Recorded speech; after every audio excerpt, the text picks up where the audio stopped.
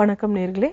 இன்னைக்கு நான் எடுத்திருக்கிற டாபிக் பார்த்தீங்க அப்படின்னா ஒரு நிறைய பெற்றோர்கள் அனுப்பிச்சிருக்கீங்க. ஆனால் ஒரு பேரண்டோட கொஸ்டின் நான் டீட்டெயில்டாக எடுக்கிறேன். அதாவது இந்த ப்ரோக்ராம் நீங்கள் தொடர்ந்து பார்த்துட்டு இருக்கிறதுனால நீங்கள் வந்து கேட்ஜெட்ஸ் எல்லாம் நிறுத்திட்டீங்க, டேப் ஃபோன் இதெல்லாம் கொடுக்கறது கிடையாது, எக்ஸ்பாக்ஸ் எல்லாம் கூட எடுத்துட்டீங்க அப்படின்னு சொல்லியிருக்கீங்க. ஆனால் இதெல்லாம் எடுத்ததுக்கு அப்புறம் சைல்டு வந்து மற்ற சில்ட்ரனோட போய் மிங்கிள் ஆக மாட்டேங்கிறாங்க, வீட்டுக்குள்ளேயே இருக்கணும்னு பிடிவாதமாக இருக்காங்க. என்ன பண்ணலாம், இதை எப்படி மாற்றலாம் அப்படின்ற மாதிரி கேட்டிருக்கீங்க.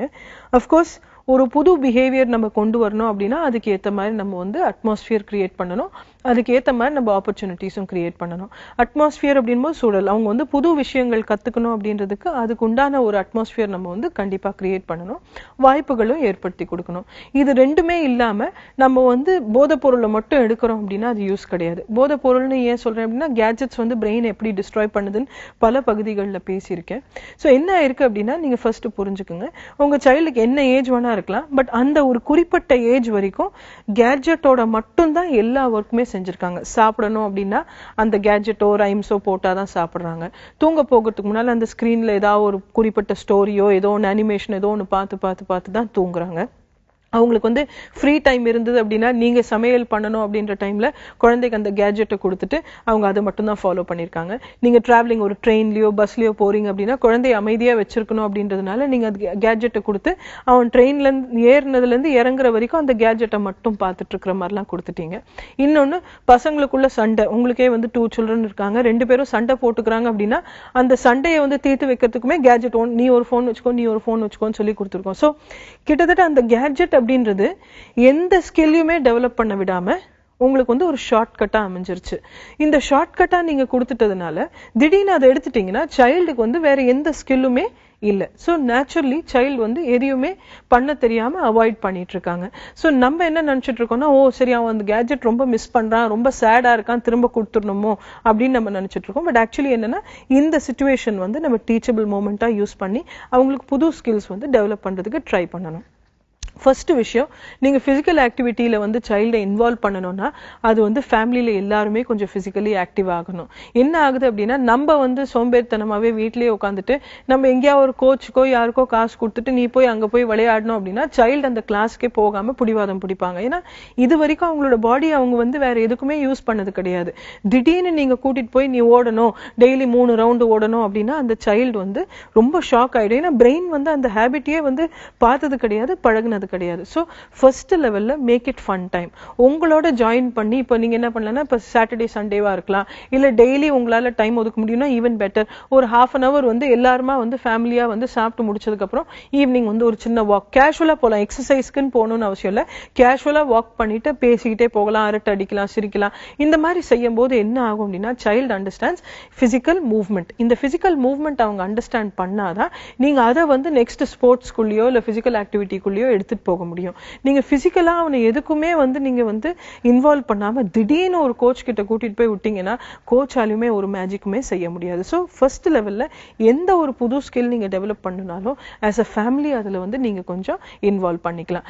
ரெண்டாவது, மியூசிக்ல நீங்க இன்ட்ரெஸ்ட் கொண்டு வரணும் அப்படின்னா ஆஸ் அ ஃபேமிலி வந்து வீட்டுல அந்தாக்ஷரி விளையாடுறதோ இல்ல அவங்களுக்கு வந்து மியூசிக் ப்ரோக்ராம்ஸ் கூட்டிட்டு போகிறதோ அந்த மாதிரி கொஞ்சம் இன்வால்வ் பண்ணுங்க. ஏன்னா அந்த இன்ட்ரெஸ்ட் ஏரியாஸை நம்ம தான் பிரெயின்ல வந்து மெதுவா தூண்டி விட முடியும். குக்கிங் நீங்க கொண்டு வரணும்னா சைல்டுமே வந்து ஆஸ் அ ஃபேமிலி வந்து சண்டே லஞ்ச் வந்து நம்ம ப்ரிப்பேர் பண்ணலாம் அப்படின்னு சொல்லி சைல்டு வந்து எந்த லெவல்ல நீ வந்து இதை மெஷர் பண்ணி கொடுங்க கண்ணு, 5 ml நீங்க இது மெஷர் பண்ணணும், இது 10 ml மெஷர் பண்ணணும், இல்ல இந்த வெஜிடபிள்ஸ் வந்து நீங்க மிக்ஸ் பண்ணுங்கன்னு அவங்களால செய்யக்கூடிய அளவுக்கு செய்ய விடுங்க. ஸோ உடனே வந்து அவங்க செய்வாங்களா அப்படின்னா கொஞ்சம் லைட்டா எதிர்ப்பு தெரிவிப்பாங்க. But at the same time நீங்க அது வந்து ரொம்ப என்ஜாயபிளா ஒரு ஃபன் ஆக்டிவிட்டியா கொண்டு வந்தீங்கன்னா எதுவுமே இன்ட்ரெஸ்டிங்கா இருந்தா நம்ம செய்யணும்னு ஆசைப்படுவோம். ஸோ சைல்டு அதுக்குள்ள இறங்குறதுக்கு கண்டிப்பா ஸ்டெப்ஸ் எடுப்பாங்க.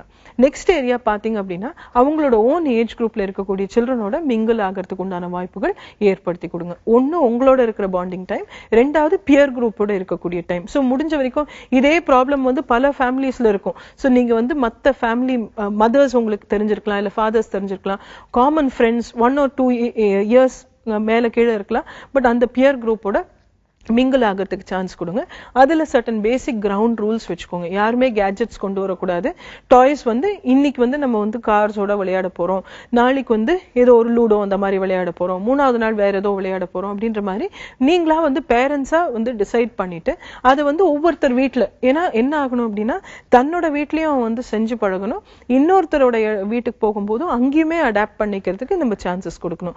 ஸோ உங்களுக்கு வந்து லைக் மைண்டட் பீப்புள், ஒரே மாதிரி திங்க் பண்ணக்கூடியவங்க, அதே வேல்யூஸ் இருக்கக்கூடியவங்க 3 பேர் 4 பேர் இருந்தா கூட நீங்க வந்து இந்த மாதிரி டைம் எடுத்துட்டு செய்யலாம். ஸோ வீக்லி இந்த மாதிரி சைல்டு வந்து உங்களோடையும் கொஞ்சம் டைம் ஸ்பெண்ட் பண்றாங்க, மற்ற அவங்களோட ஓன் ஏஜ் குரூப்ல இருக்கக்கூடியவங்களோடையும் மிங்கிள் ஆகுறாங்க அப்படின்னா நீங்க கேட்ஜெட்ஸ் எல்லாம் எடுத்ததுக்கு அவங்களுக்கு வந்து ஸ்லோவா மற்ற ஸ்கில்ஸ் வந்து டெவலப் ஆக ஆரம்பிச்சிடும். கண்டிப்பா அவங்க வந்து கொஞ்சம் பிடிவாதம்லாம் பிடிச்சு பார்ப்பாங்க, எனக்கு இது கொடுங்க, நான் இன்னைக்கு 5 minutes மட்டும் பார்க்குறேன், 10 minutes மட்டும் பார்க்குறேன் அப்படின்னு.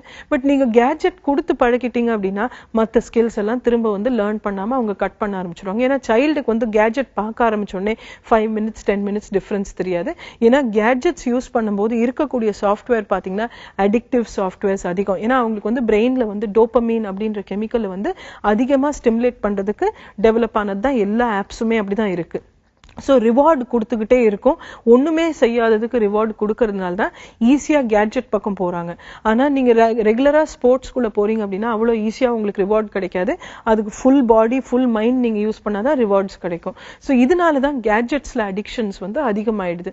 லாங் டேர்மில் வந்து இது வந்து போதை பொருள் அப்படின்னே நீங்கள் சொல்லலாம். முதல்ல வந்து நான் நச்சு பொருள் மட்டும் தான் சொல்லிட்டு இருந்தேன், டாக்ஸிக் எஃபெக்ட்ஸ் மட்டும்தான் இருக்குது அப்படின்னு சொல்லிட்டு இருந்தேன். இப்போ நாங்கள் வந்து இன்னும் ரிசர்ச் பண்ண பார்த்தீங்கன்னா அடிக்டிவ் எஃபெக்ட்ஸ் தான் அதிகமாக இருக்கு. அதனால அடிக்ஷன்ல இருந்து நீங்க எதையுமே ரெடியூஸ் பண்றீங்கன்னா அடிஷனல் ஸ்கில்ஸும் கோப்பிங்கும் நீங்க கொடுத்தாதான் அதுல வந்து சேஞ்சஸ் வரும். இதுல கண்டிப்பா சேஞ்சஸ் வரதுக்கு நீங்க ஆஸ் அ ஃபேமிலி கோஆபரேட் பண்ணீங்க அப்படின்னா ஒரு 5 monthsல நிறைய சேஞ்சஸ் தெரியும். பட் அது ஹேபிட்டா மாத்துறதுக்கு கண்டிப்பா 1 year கிட்ட ஆயிடும். ஏன்னா சின்ன வயசுல இருந்து அவங்களுக்கு வந்து வேற எந்த ஸ்கில்ஸும் டெவலப் ஆகாதனால சடனா நீங்க ஒன்னு சேஞ்ச் பண்றீங்க அப்படின்னா அவ்வளோ டைம் ஆயிடும். பொறுமையா தான் இருக்கணும். ஏன்னா பேரண்ட்ஸா நம்ம வந்து அதை ஷார்ட்கட்டா பயன்படுத்தி இருக்கோம். அதனால அதுல இருந்து அவங்களை வெளியே கொண்டு வந்து புது ஸ்கில்ஸ் டெவலப் பண்றதுக்கு கண்டிப்பா டைம் கொடுக்கணும். மீண்டும் நாளைக்கு சந்திக்கலாம்.